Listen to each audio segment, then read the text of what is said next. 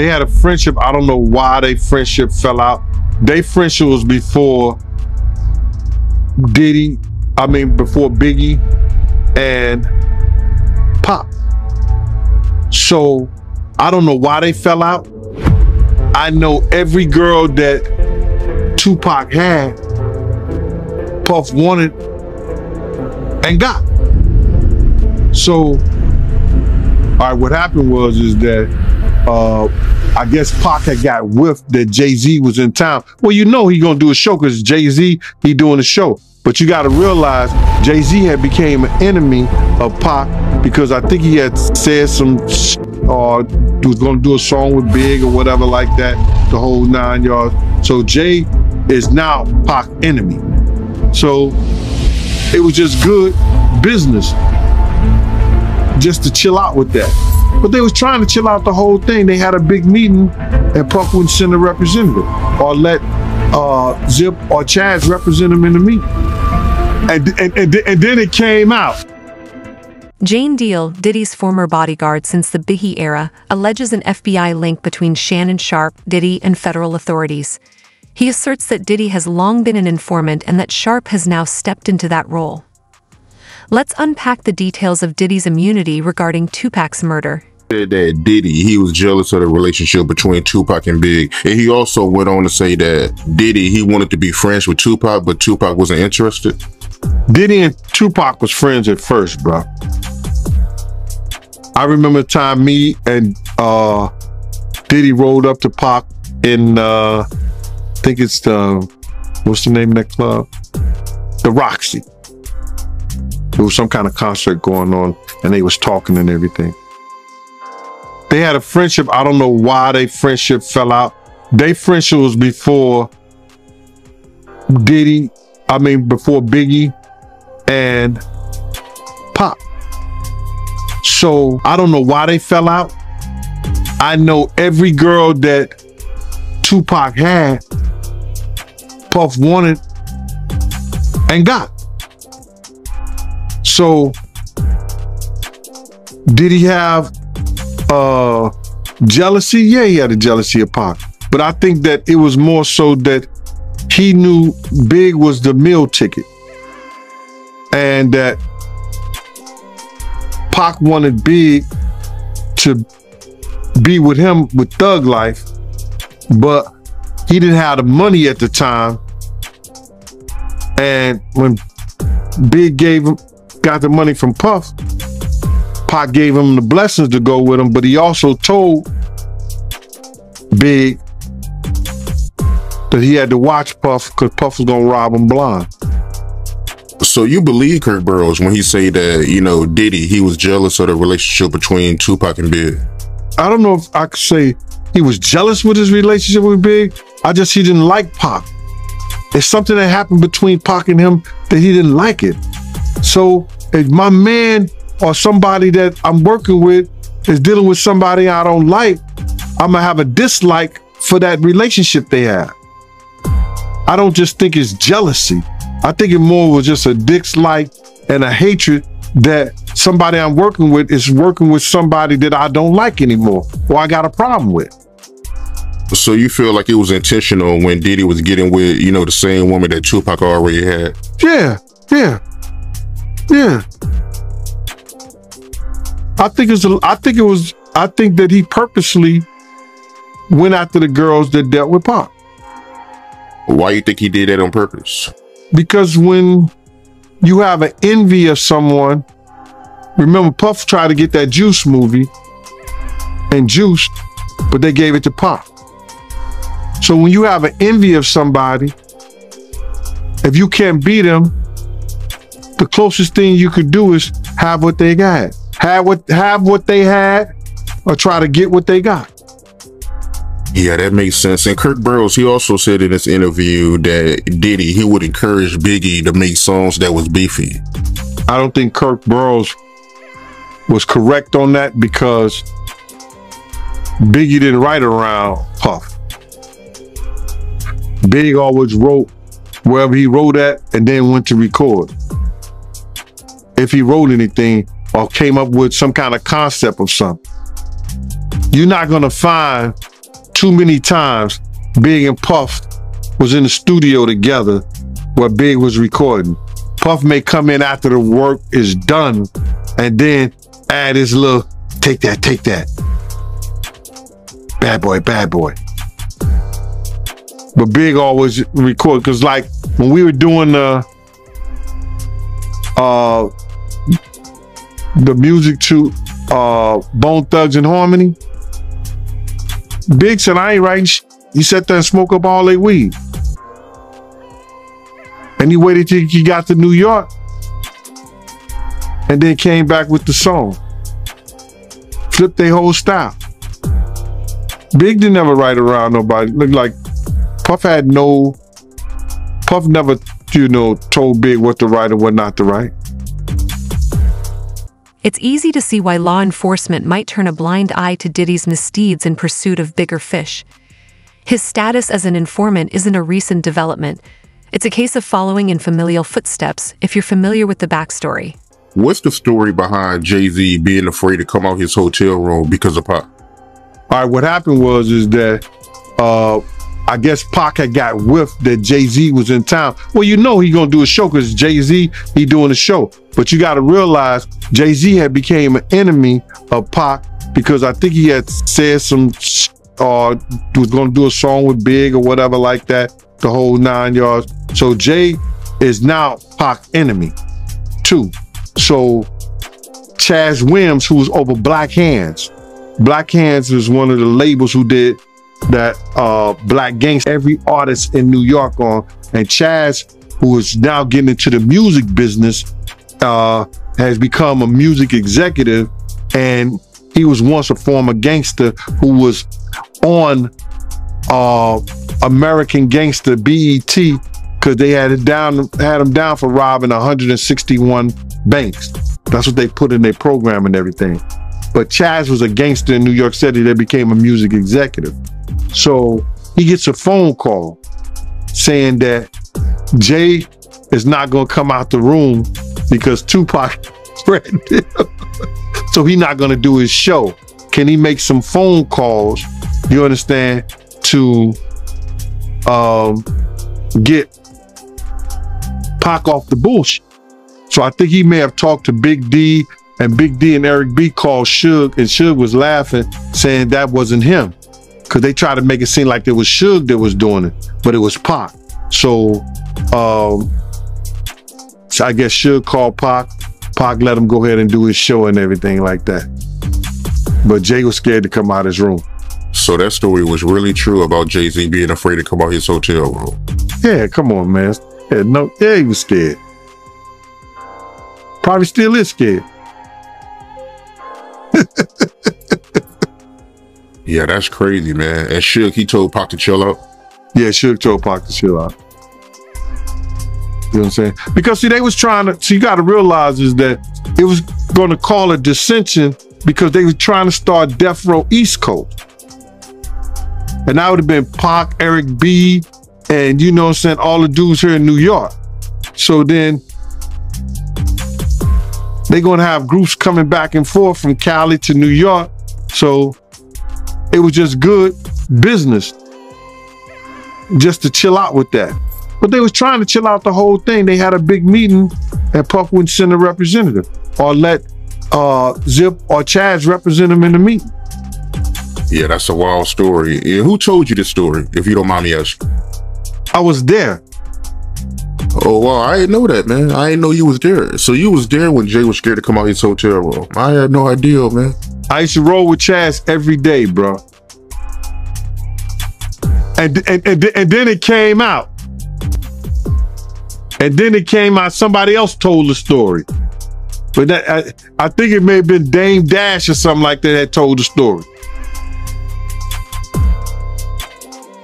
A lot of my stories get out, man, but they don't believe when I tell them.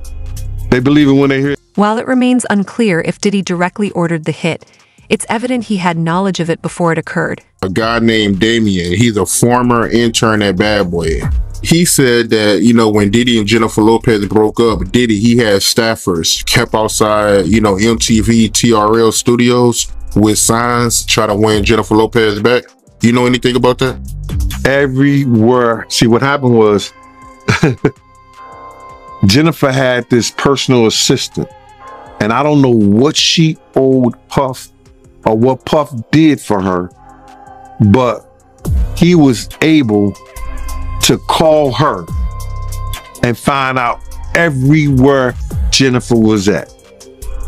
You understand? She was somewhere. He sent 100 dozen roses and was trying to get Luther Vandross there to sing for her. So I believe Damien, because I was there when he was making deals with the personal assistants of Jennifer Lopez and finding out where Jennifer was going to be so he could send people over there. You understand? With gifts, roses, and all this other shit. Wow. So he was really trying to win her back then. Oh, no doubt. No doubt, bro. But they wasn't listening. You know what I'm saying? These guys is hard-headed, man. I used to tell people, yo, when he was dating Jennifer, I said, y'all know Private Eyes was following us, right? PIs was following us. And PIs would be following us. And I don't know if Jennifer had the PIs doing it. I don't know if Benny Medina, somebody who had some kind of relationship with Jennifer, had Private Eyes following us to see what Puff was doing.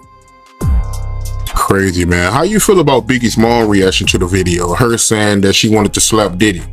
Well, I think she wanted to slap him way before she saw that video. Big Mother wanted to slap Puff way before that. Because if you ever see her in anything that they ever gave for Big and Puff was there, she was always distanced to him. Because she probably believed after having that conversation with me that Puff played some kind of part in her son dying. Her son's death. Because why would he lie to Big's mom and say he didn't know me when all the investigators, the cops, told her have a conversation with Gene Deal? Gene Deal gave us the information on what happened, what transpired. Why would Diddy tell her that he didn't know me? So she would probably want to smack his face way before that. That just gave her more and more reasons when he seen. Diddy didn't have a genuine feud with Tupac. Rather, he was somewhat obsessed with him. When you reflect on their so-called rivalry, it's quite peculiar. I know we're doing this old school taping again and release, but this is something I think y'all gonna really, really enjoy on this Sunday morning.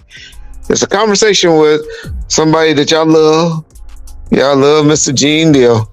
And so I get a lot of conversations, or I get a lot of requests in the comment sections saying, man, you and Gene need to do a sit down.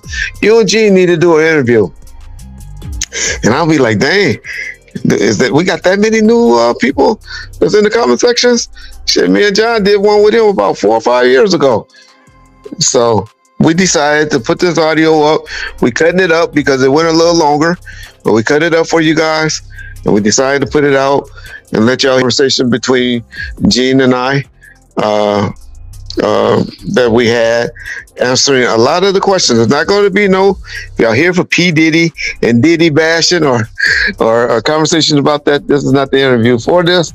This was all around the surrounding of the identifications and the Biggie assassination, and Gene and I just talking it out like men. So hey, Sunday morning, drink your coffee, or this afternoon, it ain't no good games on. Unless you're into baseball, give us 30 minutes of your time and watch this interview. I think you'll learn a lot about it, about where we have our differences at, but how people can have a differences and have a decent conversation. So bomb first, we'll be back at you later on the day, or definitely by first thing in the morning on Monday with some interviews, because man, we got a lot of things we're going to be covering this week. That goddamn Keefy D getting bailed out, that goddamn Whack 100 bailing him out, the Kendrick Lamar situation and all of that stuff. So peace bomb first. Check out Gene Deal. A good friend of mine, a guy that you all know out here in the YouTube world, Big Gene Deal, just called me, and he great blessed us for a few questions and answers right quick. And so got Gene Deal from the Raw Deal show. Y'all know what his YouTube channel is because he be doubling my little platform, doubling and triple. So y'all all know the Cooking Master. You know what your boy. You know what your boy, man. What's going on, man? This is Bomb first, man. Talk to my people. My boy John. I'm sure you heard of John. Know John. If you say what's up to my people over here. Glad he asked me to come on because I don't mind doing that for him. So what's up, Reg? I appreciate it, Big Gene. Man, we ain't gonna. You know, everybody know where you and I stand on the on all the stuff that we are known for. So we just gonna say what's up and talk and see what anybody got any questions over there. I don't have no questions to ask you about that because I already know your opinion and it makes sense. It makes sense. And I understand why you feel that way. But you know my opinion as well. Well, you know what? Like Reg, like can nobody tell me nothing but what I saw, and I've always been adamant about what I saw and what happened that night. You and I both know that when the FBI do their investigation, they do a thorough investigation. You understand? And I was found credible, and I told them the truth. You and I both being former law enforcement agents, we know if you lie to the FBI, you're going to get 5 years in the felony, and you're going to get 5 years in jail. So I know what I saw. I know what happened. You got people coming 10, 15 years later who wasn't there, who didn't give you the same statements I gave then I gave now. You know what I'm saying? So I'm not worrying about none of it, man. I'm retired. I'm trying to live my life. I'm actually on vacation right now. You called me on vacation. So, I'm just, like I said, I don't know how my time's going to be, and I don't know when you're leaving. So that's why I'm here. So if anybody want to ask you questions, as long as that ain't asinine and some old dumb bullshit, I'll answer. I ain't got no problem with that. Respect, man. Okay, so all right, I'll just hit up the board and see what y'all got from Big G. Okay, let's see. Say, come on, y'all. We know that Big G don't believe that Coochie was involved. Gene, if you can just tell my people what you believe, and just so they won't have to keep asking that question about Coochie and all of that, because I know what you believe, and if you can just explain out to the people what you believe, so they won't have to keep asking that question. I believe the same Muslim who walked up to me and puffed that you and I both know, and your man said that he saw the picture that they showed me the night, the day that they came to my job and we was in the hotel, of me, Puff, and the Muslim, and his face was messed up. That same Muslim was the name, I guess the name is Amir Muhammad or Harry Phillips or whatever, walked up to me and Puff car. 5 minutes later, he walked in. After he walked up to me and Puff car, he walked in the direction to the corner. I didn't see him no more. I didn't keep my eye on him. Lil C, when we got to the hospital, Lil C said a Muslim killed Big, and I said he had Paul offered. One of the security guys said a Muslim. I said, yo, did he have a blue shirt? A blue suit, white shirt, blue bow tie, peanut looking in? He said, yeah, Gene, how you know? I said, he walked up to our car first. So that's the same statement I gave everybody. That's the same statement. I'm sticking with it, and I know what I saw, and I know what happened. Okay. Multiple incidents nearly led to armed confrontations between Tupac and Diddy. And you and I both know that when I said, if I'm wrong, and I told you to tell Greg Cadence, if I'm wrong, prove me wrong, show the picture. He said they had the picture. Am I wrong or am I right, Reg? He said that on our stream, that he had the picture. He said all right. So prove me wrong. To get the picture, and I didn't get the picture. I got a Right. picture, but you said that wasn't the correct picture. That wasn't the picture you were talking about. Right. Yeah. Exactly. So he know the picture I'm talking about. Yeah. You understand? They know the picture I'm talking about. They showed me the picture and they told me, listen to me. And Greg Caton had nothing to do with this investigation way back when in 97 when Correct. it came to my job. Correct. You understand? He had nothing to do with that investigation.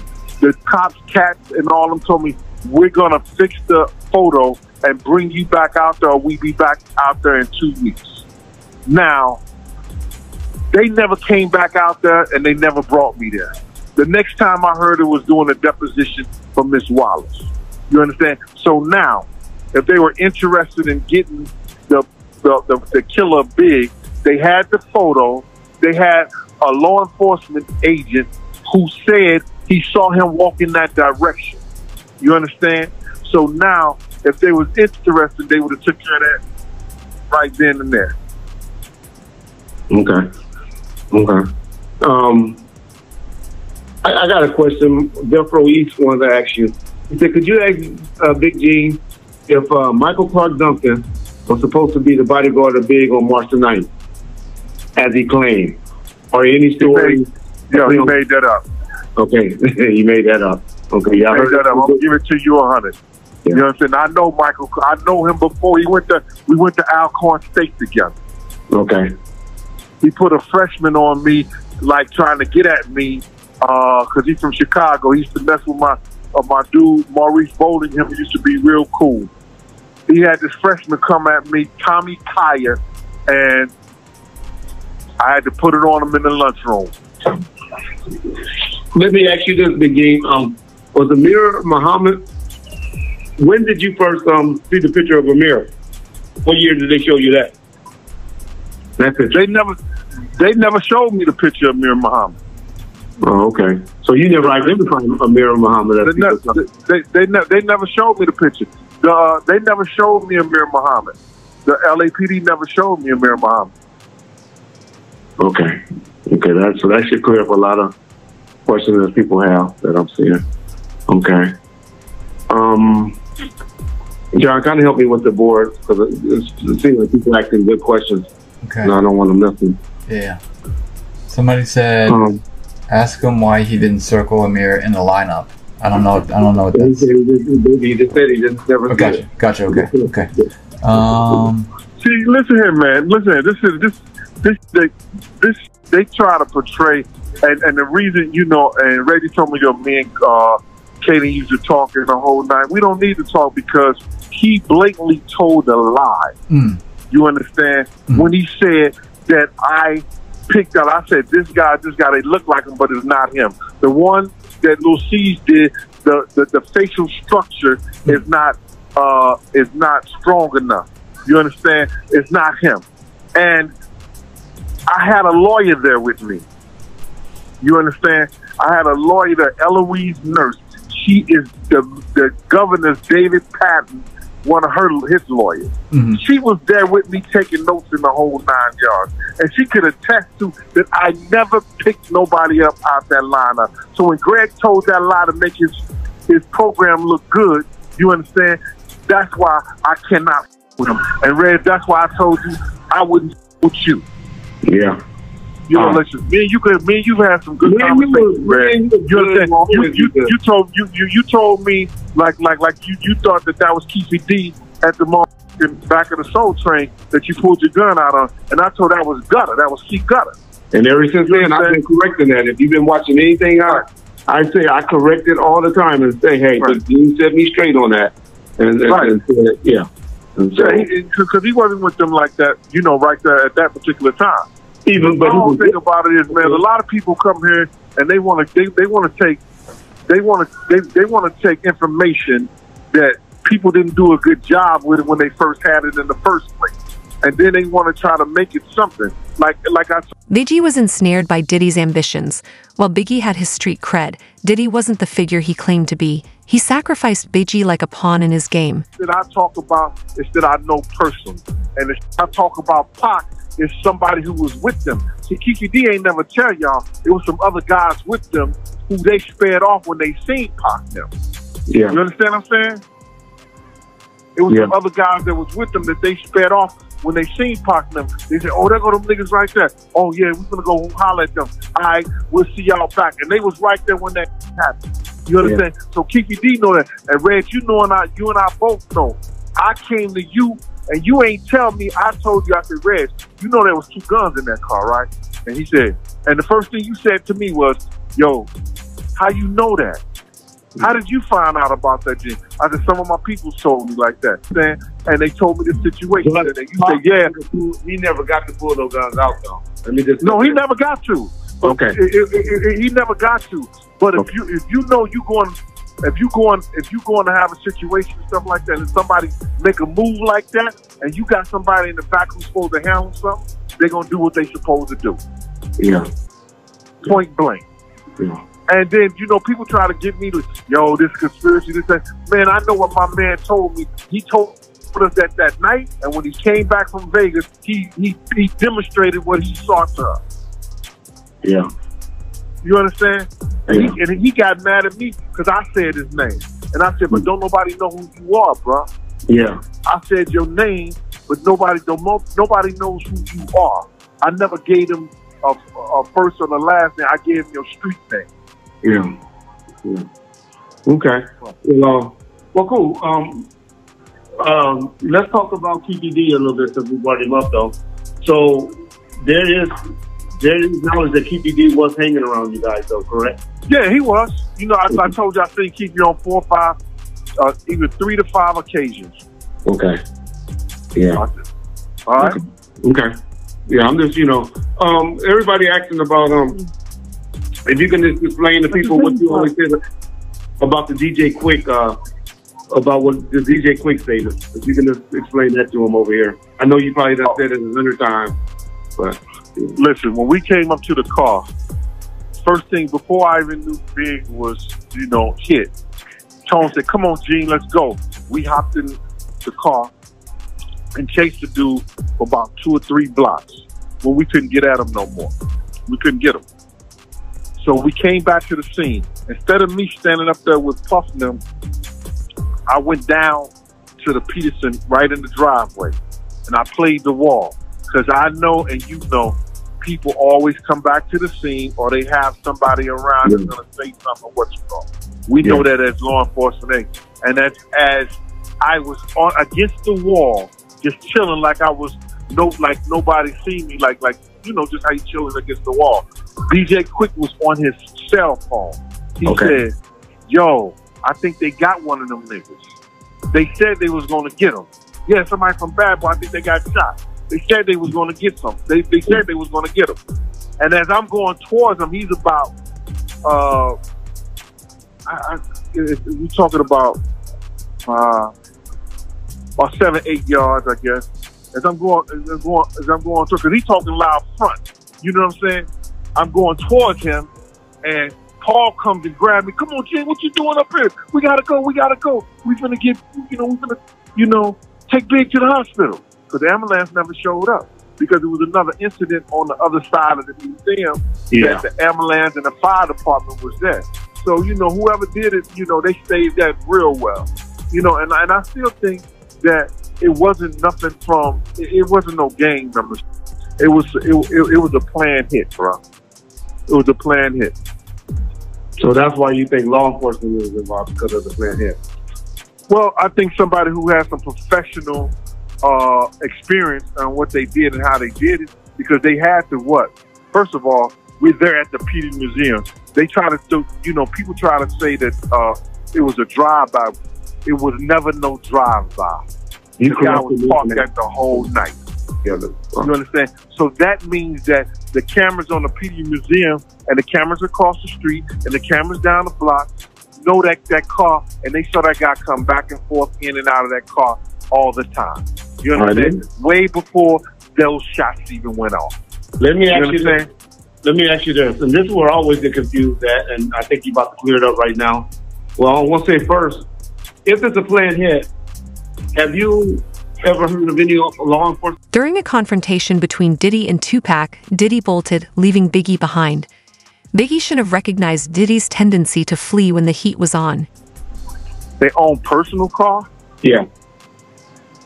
No, I don't think I ever had. But you know, Preacher had a mean dude with him that was doing all kinds of crazy. And he was law enforcement.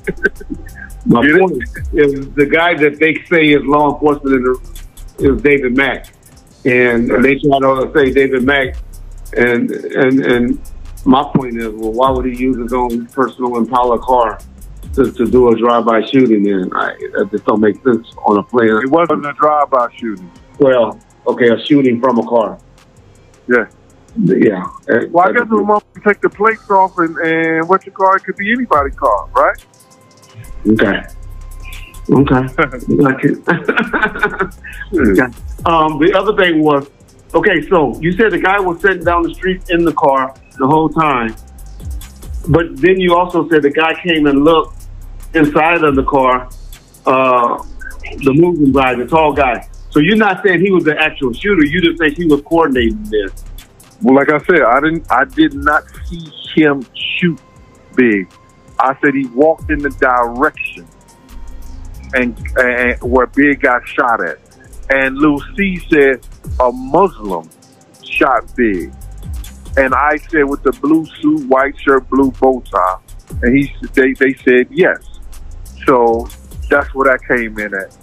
Okay. All right, y'all. All right. So y'all getting it straight from this.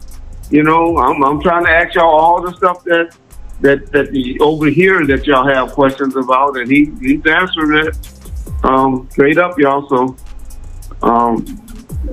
yeah, John, you see something else about for Big G? Because I see a whole bunch of stuff, but I want to maybe talk about stuff they can answer about. Okay.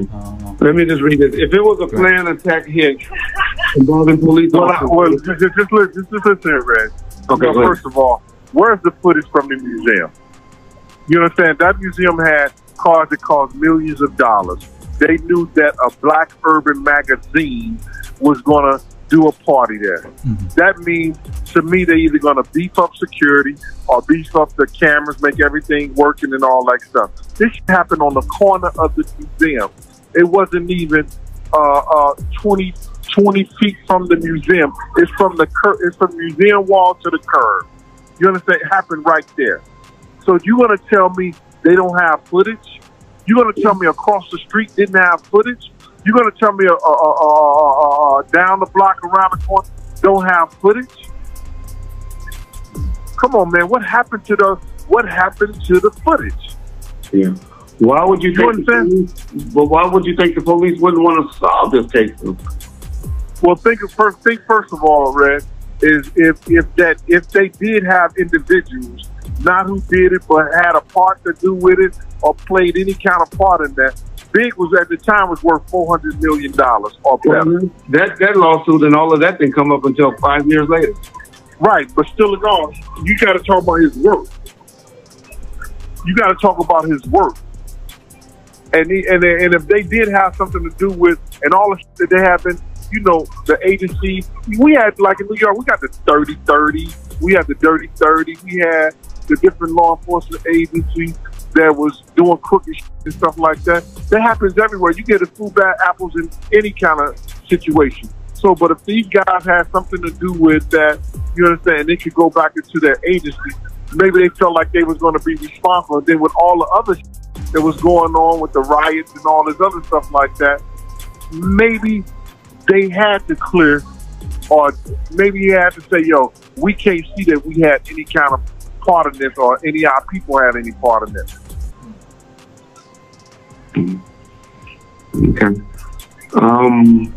I'm getting dirty looks right now, but go ahead. Okay. All right, we'll hurry up. Hey, Gene, do you feel the story about Puffy asking Southside to do the thing that Tupac and Suge, do you find any validity in that or no? What you say?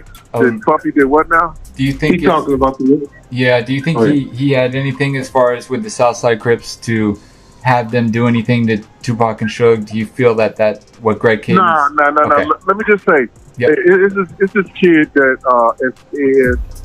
he was a Southside Crip that Puff was close with, and that was D-Mac. Not the David Mack, that's the police officer, another guy, right. D-Mac. Okay. in the whole 9 yards. And I've heard, you know, man, my people, this, that, and the third, that's the same book. Okay. But for me to say that, you know, that Puff would orchestrate anything with this kid to do anything against Suge and Tupac, I wouldn't say that. But I did hear Puff say something. I just thought that, like at the time, it was some kind of self-fulfilling prophecy he was saying when he said, I don't give the Pac gotta die, I don't give the Big gotta die, or should go to jail. He was just that mad after that Soul Train. Yeah. You understand what I'm saying?